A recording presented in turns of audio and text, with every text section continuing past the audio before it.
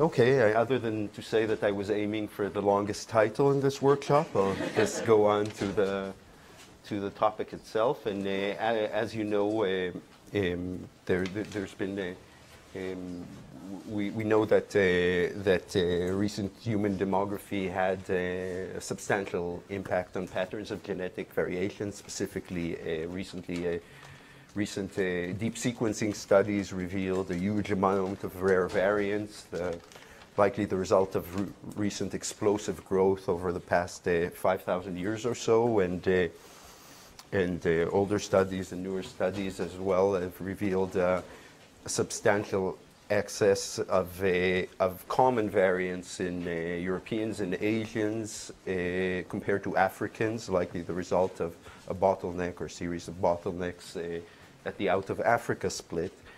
And these dramatic effects on genetic diversity naturally lead to many questions. A couple of these questions is whether this change in the attributes of genetic variation affected the burden of genetic disease or the genetic load in human populations, and perhaps it should be different in different human populations. And the second question is how that may have affected the architecture of complex disease or other quantitative traits. And specifically, you could think if, for example, due to growth, a lot of the risk of complex disease comes from rare variants that could help explain the missing heritability that we see in many GWAS, as well as suggest some that we will require strategies based on deep sequencing in order to map a lot of the underpinnings of these genetic diseases. And for these reasons and others, there's been lots of speculation about this topic recently. There's been claims that maybe the genetic load should be higher in non-Africans compared to Africans, or vice versa, and maybe due to recent growth, there should be a major, some contribution of, added contribution of rare variants to disease risk. So I'll begin by giving away the punchline of my talk, which is what we found, that at least our work suggests that the effects of these demographic events on genetic load were probably quite minor, if at all, and that the architecture, the effects on architecture strongly depend on how strongly a trait or a disease is coupled with fitness. So, having given away the punchline, I'll tell you a little bit about how we reach these conclusions. So, what we do in order to study these questions, we use the standard biallelic viability selection model with two-way mutation. Well, I'll assume, just for simplicity, that the mutation rate is equal in both directions. We focus on the semi-dominant and recessive cases, even though we show that our qualitative results are similar across the range of dominance coefficients. And we assume a linkage equilibrium and multiplicative fitness across sites to make things as simple as possible. And then we look at three demographic scenarios. One is a complex demographic scenario recently inferred by Tennyson and co-authors for African Americans, including recent explosive growth, and for European Americans, including the out of Africa split, two bottlenecks and recent growth, as well as migration between these two populations. And the main features, the important thing is the main features of these of this model are similar to other recent models, where the estimates here were based on more data. Now, in order to get a better understanding of the main demographic effects, then we also used two simpler models. One is a bottleneck model using European parameters, and another is a exponential growth model using the African parameters from this model. So first I'll begin with genetic load, and I'll remind you that genetic load is defined as the relative reduction in fitness due to the deleterious alleles. And specifically, we focus on the genetic load at a given site, the expected genetic load at a given site, which means that given the parameters for this site, the dominance coefficient and the selection coefficients, we could simulate or run the many independent sites through the demographic scenario, and you get the distribution of deleterious allele frequencies. And then we want to know what's the expected load at the site given this distribution. And specifically, this expectation would simply be the reduction in fitness due to heterozygote times the expected number of heterozygotes plus the reduction in the deleterious homozygote times the expected frequency of deleterious homozygotes. And we focus on the single site, and we note that at least with the multiplicative fitness scheme, then the load at many independent sites would be a simple function of this load. Now, just as another reminder, when we have a constant population size, then genetic load exhibits three dynamic regimes.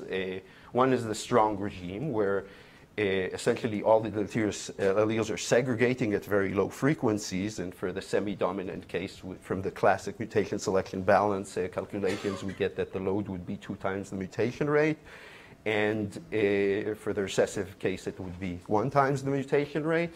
And then there's the effectively neutral regime, where by effectively neutral I mean that selection is not doing anything to allele frequencies, and most of the load in that case would come from sites fixed for the deleterious alleles, and because those don't change, as we increase the selection coefficient, and the load just increases linearly. And then you have the region in between, the weakly selected region, and then the beginning, it increases linearly just because of the increase in the selection coefficient, and then it starts decreasing because of the decrease in the frequency of deleterious alleles. So we have these three dynamic regimes. So now I'll give you a sense of how our results look like, how our simulation results look like. So I'll first focus on the simple case of growth, and because we're interested in changes of loads due to recent demography, what we could do is we could look at the difference in load in our demographic scenario and subtract the load in a constant population size, and specifically the constant population size before the onset of the non-equilibrium demographic scenario we're considering. And we look at that across a range of selection coefficients. I see you can't see this very well, but this goes from very weak 10 to the minus 7 to 10 to the minus 1. So we span the range. The important line here is the blue one, which is the total difference in load for the semi-dominant and recessive cases. And if you look at the y-axis, you see that there's effectively a very small effect in this case, practically negligible effect. However, we could also break the load up to the contribution from segregating and fixed sites, and then you see that actually in terms of the dynamics, we have the same three parameter regimes we had before, where this is the effectively neutral, weakly selected, and strongly selected regime. And now if we look at the other demographic scenarios I told you that we looked at, the Tennyson complex model, the bottleneck model, then we see that the important thing here is that in all cases, the total difference in load that we see is very, very small. Even in the case where it's the largest, which corresponds to the bottleneck recessive scenario, then the blue line is still very small. If you look at the x-axis, in this case, we actually have a fourth dynamic regime, but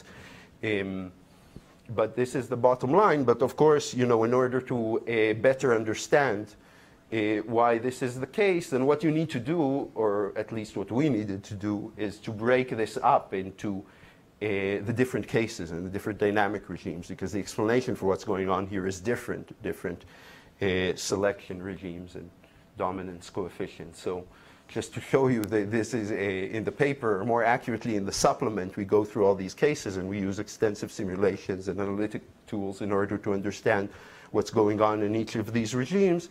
And today I'm just going to try to give you a taste of two of these regimes. The first one is the strong selection dominant case, what happened what happens there. And so what I'll assume in this case is, by dominant I mean that the dominance coefficient is sufficiently large such that selection acts only on heterozygotes, okay? And so this would be true for any dominance coefficient which is sufficiently large. And in this case, to give you the simple intuition, let's look at a case of constant and changing population size. So so in this case, I marked by black just the total number of alleles.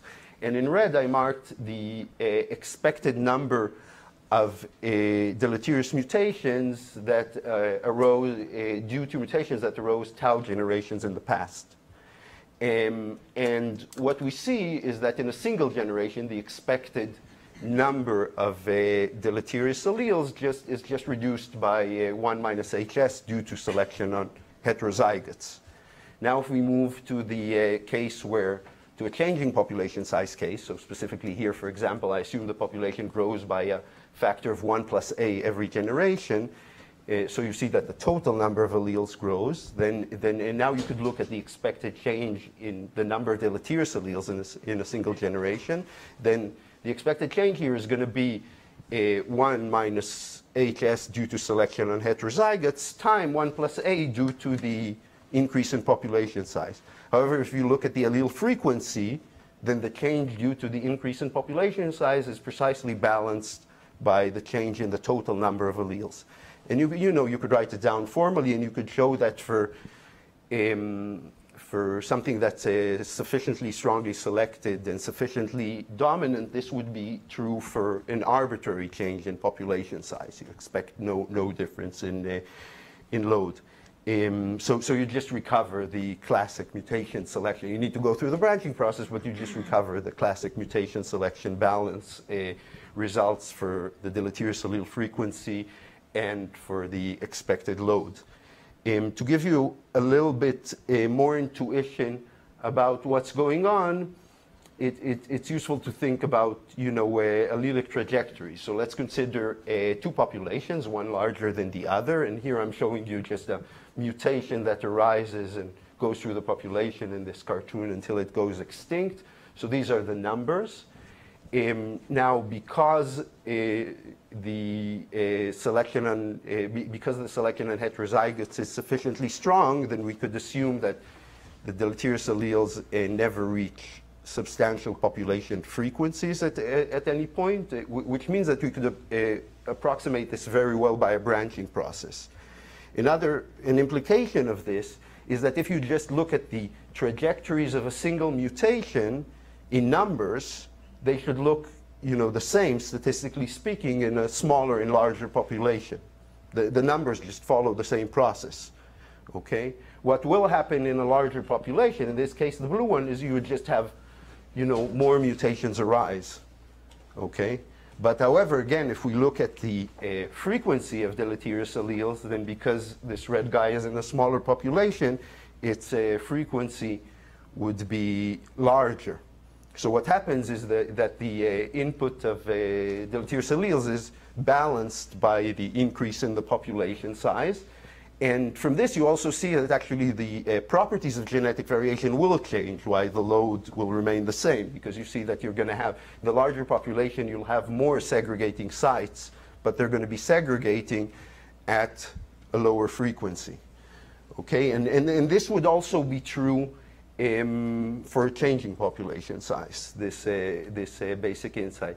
The last thing I'm going to tell you about this case of strong selection and at least partial dominance is that while the load remains the same and the properties of variation change, they change very quickly in this case. So here you see the bottleneck in growth scenarios, and we're looking at various statistics of segregating sites at numbers per 1 million strongly selected sites, in this case with a selection coefficient of 1%. And you see that the load, which is in this case just the number proportional to the number of deleterious alleles per individual, remains the same in all these cases. But if you look at other statistics, such as the number of segregating sites or the fraction of segregating sites that are rare, in this case below 0.1%, then these change very quickly after the bottleneck or after the onset of growth. And the reason they change very quickly is because the turnover of a strongly selected allele through a population is very quick. So the trajectories behave like 1 over the selection coefficient, and therefore very quickly you equilibrate to the properties of the new population site. The next case I'll show you, which is less interesting, but still I think worth looking at, is the case of growth with weak selection. And in this case, what we saw from the simulations is the load, again, has a very little effect on load, but you do see in the weakly selected regime that the contribution from fixed sites goes down and is precisely compensated by the contribution from segregating sites. So what's going on here? So if we consider, so the feature of the weak selection regime is that many sites are fixed for the deleterious allele, and when you change the population size, at least at equilibrium, then if we look at the proportion of sites fixed for the deleterious allele as a function of the scaled selection coefficient 2ns, then it obviously goes down very quickly in the weakly selected regime. So you would expect that if you change the population size, you're going to move from having more fixed for the deleterious allele to less fixed for the deleterious allele. And of course, you'd be right. The only problem is that this process happens extremely slowly because it's mutation limited. So here you see this same fraction of sites as a function of time in units of million generations for the bottleneck and growth scenario. So it just takes a very, very long time because you're waiting for the mutations to come in, to survive the initial period and then fix, and you have a long way to go. And then you could wonder, okay, so this is so we don't see almost any change in fixed, and you could say, okay, maybe we'll get a change from what's segregating in the population.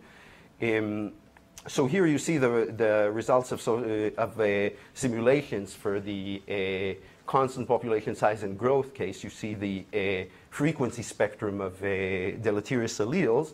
And focus, so here you can't see the gray very well, but this is a logarithmic region in the sides that I'll talk about in a moment. But in intermediate frequencies, or most of the frequencies, you see no change at all.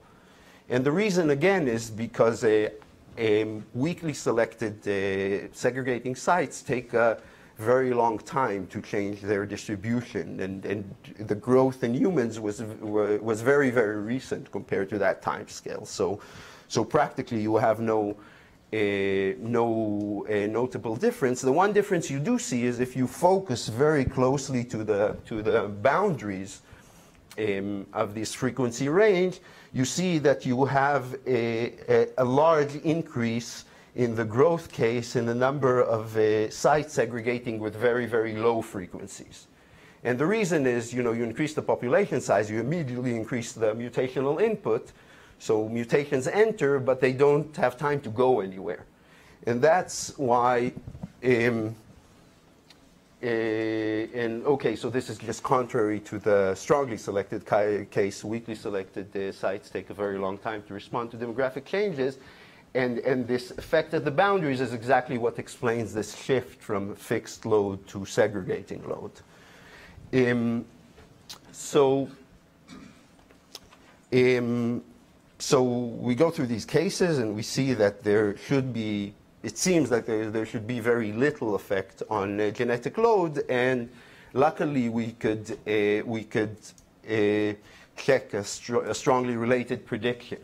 So we could take two human populations with very dramatic differences in their demographic history, like an African and European populations, and according to our predictions, individuals in these populations should on average carry the same number of deleterious alleles, and that should be true if we look at different classes of sites. So we do that, and we do that using deep sequencing data from African Americans and European Americans, and also using the Central European and Yoruba data from the 1,000 Genomes Project. And then in order to classify, so this is exome data, so in order to classify the amino acid variants that we have in our data set, we could use one of the tools that exist to classify variants according to their degree of severity, like polyphen 2. We used polyphen 2, we used other methods of classification. And then once you have this data, what you could do is you could take equal size samples from both of the populations, and then within each class you look at all the variants that segregate in the joint sample. So obviously what doesn't segregate in the joint sample would be the same in the two populations. But it's important to look at the joint sample. And then what you could do is, at all these segregating sites, you could look at the average derived allele frequencies in each of these classes, in each of these populations. So that's equivalent up to a multiplicative factor to the average number carried by each individual. So we do that, and there's some nasty biases that we had to go over, which I won't go into, but be glad to tell you about when we get to the questions.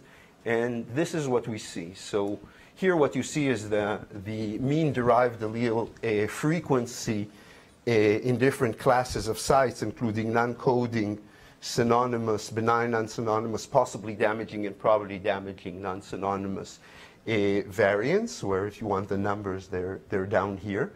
Now the red corresponds to the African Americans and the blue to the European Americans, and the widgets correspond to 2 standard deviations around the mean. And you look at this and say you take the synonymous as a proxy for neutrality, so that is reassuring to see that they're the same, because this just tells you that, effects relating to differences in mutation rate per the time of the lineage, like Molly discussed today, are not a big factor. Yesterday, I mean. So this is a useful control, and you also see that as you go to a more severe class, according to the classification, then indeed the frequencies go down. So the classification is definitely doing what it's supposed to do.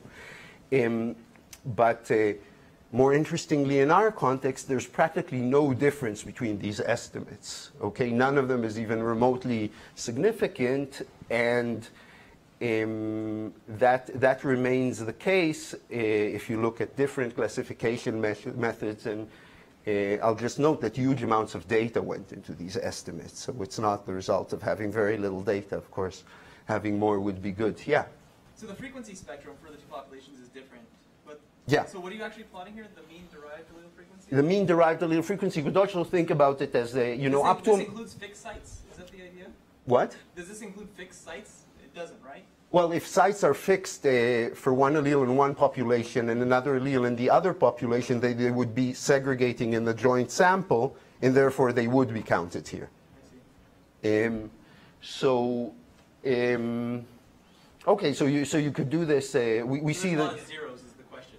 And so in one population, for like the European Americans, if there's more mutations in the African population, then you're including all those as zeros. In the yeah, absolutely. Because if you're interested in the average number of derived alleles carried in the two populations, if you wouldn't count that, then that would be pretty bad, right? Because you could have a deleterious allele in one and not in the other, and you wouldn't count it. So you want to count that when you're considering the average number of deleterious alleles carried by an individual. So, so none of the yeah. Because why the synonymous ones are also the same?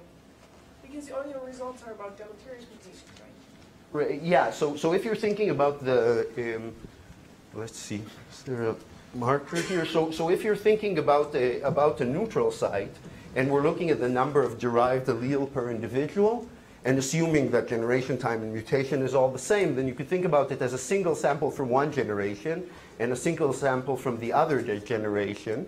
And you're asking how many derived alleles you're going to see here and here, and assuming all the standard assumptions, given that these lineages are the same length, you expect the same number. Okay, so that's why you expect the neutral case to be the same. So it's actually reassuring. It's kind of a control for things like differences in mutation rates affecting us and differences in generation time and so on. So, okay, so yeah, so we do this using different data sets, different methods of classification, and so on. We get essentially the same results. Okay, so far we've seen that, at least according to our theory and simulations, it should be the same, and as far as the data analysis says, it is the same, as far as we could tell, given our data. But the fact that the load doesn't change doesn't mean that the genetic architecture of disease risk or other quantitative traits doesn't change, because we do see the properties of genetic diversity, of polymorphisms changing a lot. Specifically under growth, the load remained the same because we had an increase in the number of segregating sites counterbalanced by a reduction in frequency. And in the case of bottlenecks, we had the opposite. So this leads us to ask whether recent population growth, for example, led to a greater role of rare alleles in disease risk or other quantitative traits, or conversely, did the out-of-Africa bottlenecks lead to common alleles contributing much more in non-Africans compared to Africans? Okay, and the first step in addressing this is to note that the answer to this question usually depends on the selection acting on the variance that you're considering. So, what we could do is we could, we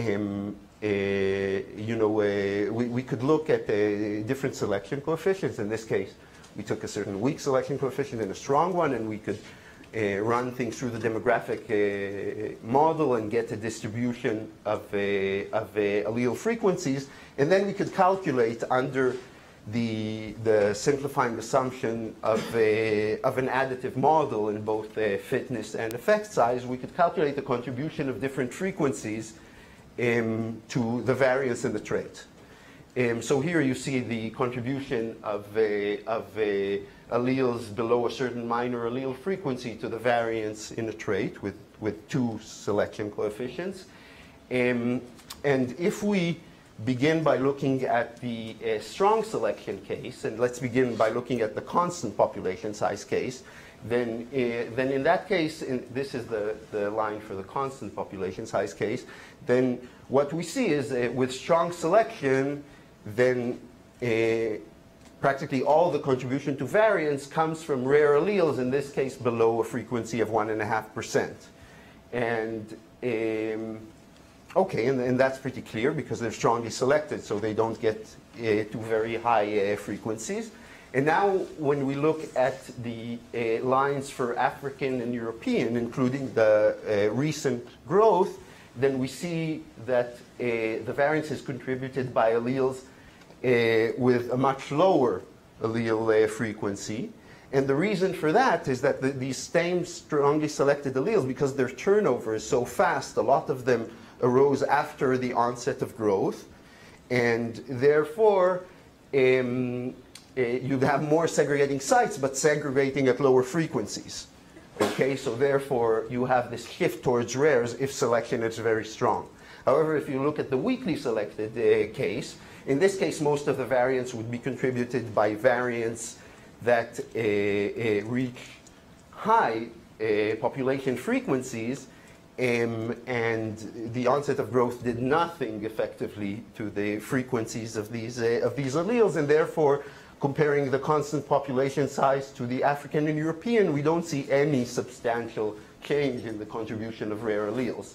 The one thing we do see here is in this green line corresponding to Europeans, is we see the effect of the out-of-Africa bottlenecks in the model. So due to the out-of-Africa bottlenecks, we have quite a substantially larger contribution due to common alleles, actually, in this case. Okay? However, and you know what, another thing we could do, and I'm just going to go through this quickly, is we could take our class of probably damaging variants and we could assume our simplified modeling assumptions and throw them all together and see what we would get, assuming that they all contribute to some trait. And in this case, we also see it's much closer to the weakly selected case. So they contribute. There is some amplification of rares, but it's relatively quite minor. However, so demography could have a substantial effect. This effect will depend very strongly on the selection acting on the variance. However, in reality, for a quantitative trait, we're going to have a mixture of selection coefficients and effect sizes. So how should we think about that? And to think about that, first we could think about two extremes. So you could think about one extreme where the selection coefficient on a variant and the effect size are essentially independent. So how that would happen? So it just means that our trait has very little effect on fitness, but a specific variant could have pleiotropic fitness effects that just comes from how it affects other phenotypes. Okay, so maybe examples for that are some anthropomorphic traits like height, or maybe late onset disease, or that has little effect on fitness, would be an example of this pleiotropic extreme.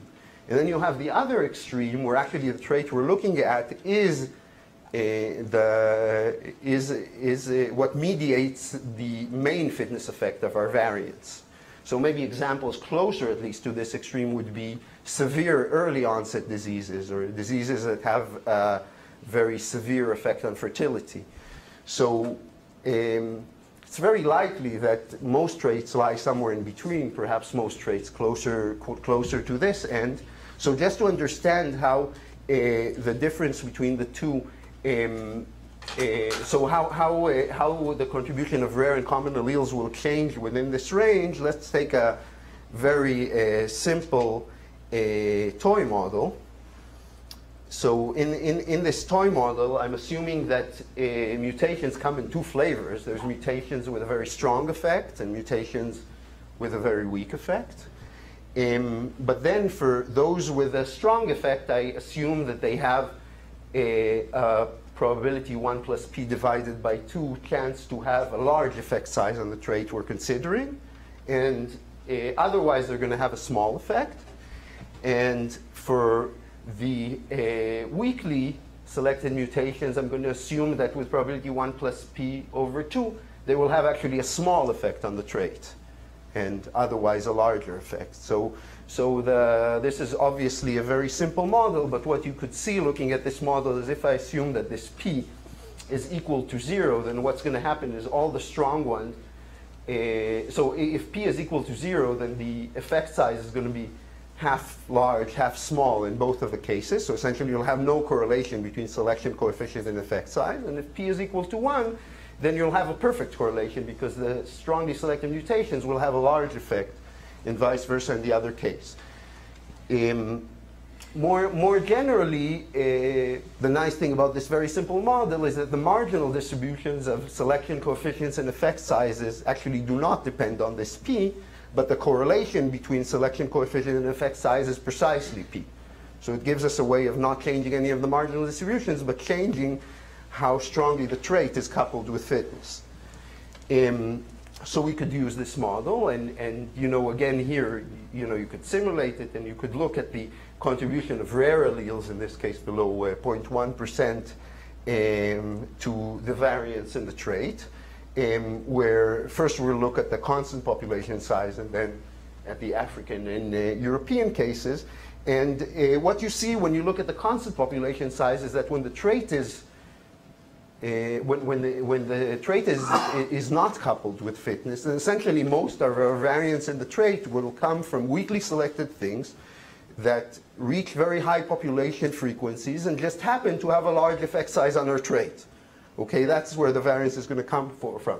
And therefore, rare alleles, and the strongly selected ones, which are a subset of the rares will have a very little contribution to variance in our trait. On the other end, where most of the variance is going to come from alleles that have a large effect on our trait. In this case, they are strongly selected, and they will therefore be rare. And therefore, in the strongly selected case, we have a much larger, a substantial contribution from rare alleles.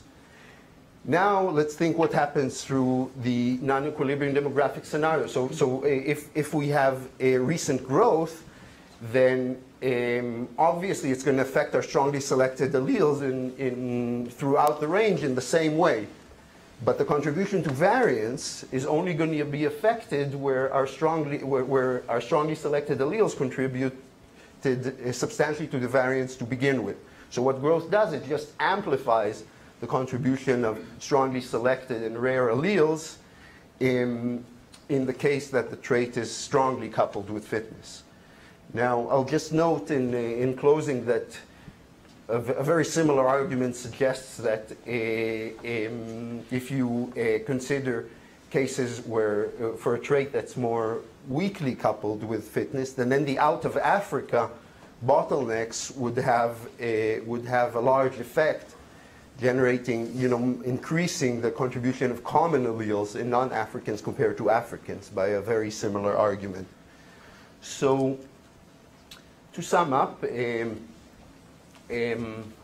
results suggest that the out of Africa bottleneck and recent population growth had little effect on the genetic load, and our data analysis seems to be supportive of this notion. As for the architecture of complex disease and other quantitative traits, then it seems that by and large, there's reason to believe that most traits are closer to are loosely coupled with fitness and closer to that end. In that case, we actually expect strongly selected sites and strongly selected variants and rare variants to contribute little, and therefore growth would have a little amplifying effect. A possible exception are traits that are strongly coupled with fitness. And I didn't have time to show you, but it's exactly by the same arguments. The out of Africa bottleneck would have a kind of like the double opposite effect. It says that for traits that are loosely coupled with fitness will have a larger contribution of common alleles in non-Africans compared to Africans.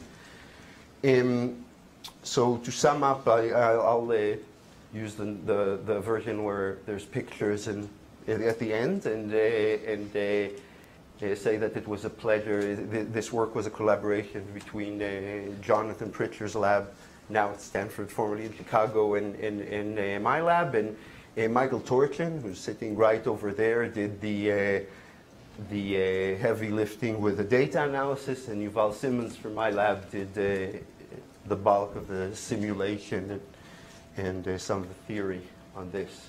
And I should also thank David Reich and Shamil Sunayev for many useful conversations about this bias in the site classifications and other issues during this work.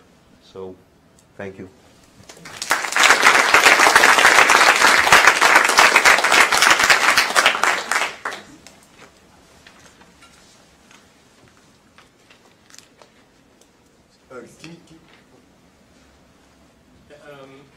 I was wondering when you showed the comparison between Africans and Africans for the average derived allele frequencies, you see no differences for the different categories of emerging mutations. But somehow I would expect that the relevant comparison would rather to compare the relative frequencies of these different categories between the two populations. So basically, do Europeans or African Americans show more or less of these purgy damaging mutations? I'm sorry, I didn't hear some of your questions. I'll move closer over here. So instead of comparing these derived allele frequencies within each of these categories, shouldn't you rather compare the different proportions of these categories in the different populations? So basically, do we have more damaging mutations in Europeans or in Africa? well, I think I should double check this. I think this would actually give a. It's unclear to me. I think they should, both go the same way. So our thought behind comparing it this way is just this is equivalent to just counting up how many derived alleles, which is a proxy for the number of deleterious alleles in individual in a given population. And you want that, according to our results, this should be very similar in each class. But I think that if we do what you're suggesting, given that they're the same across classes, that we're going to get the same answer.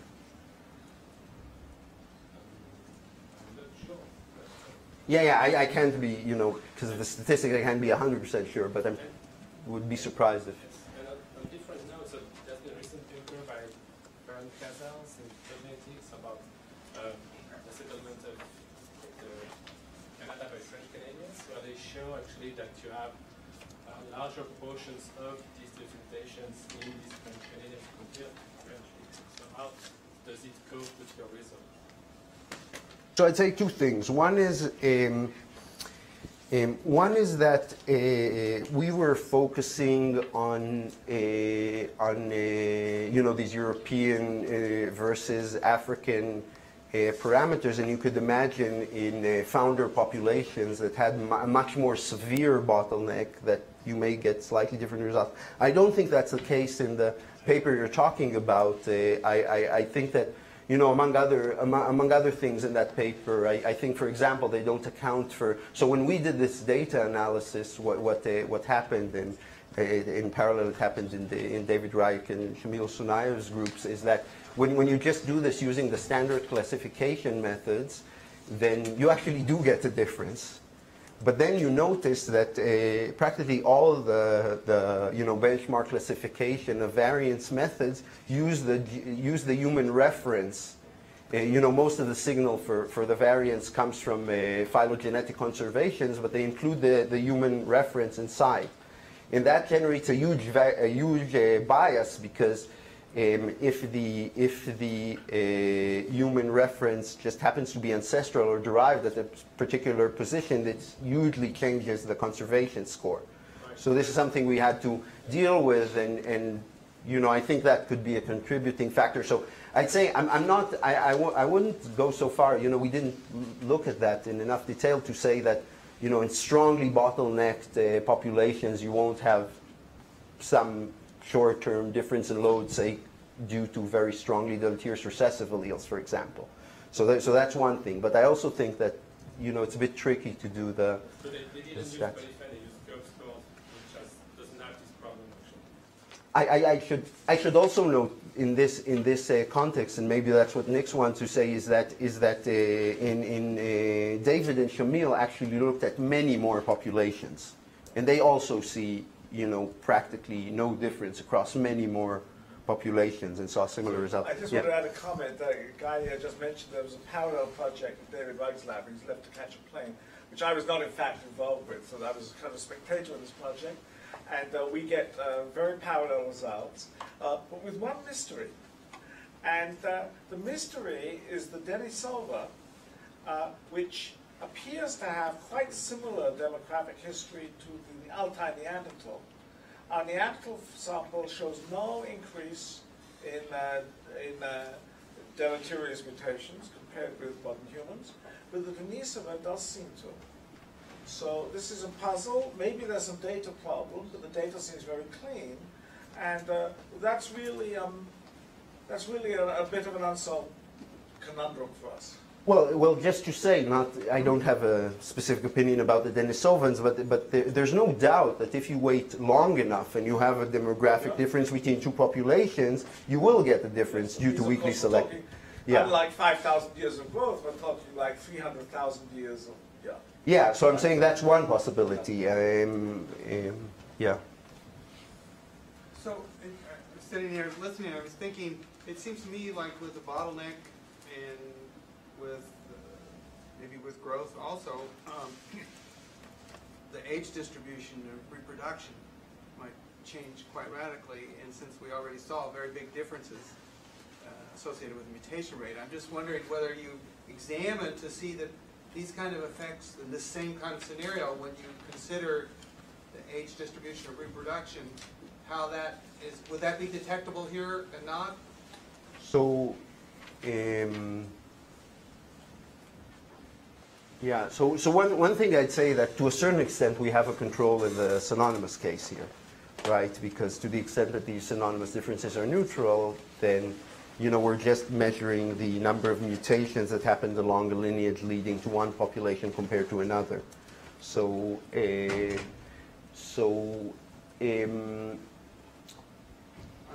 think that if you had a 10-year difference, say, for some period of time in the average age of reproduction, would be detectable?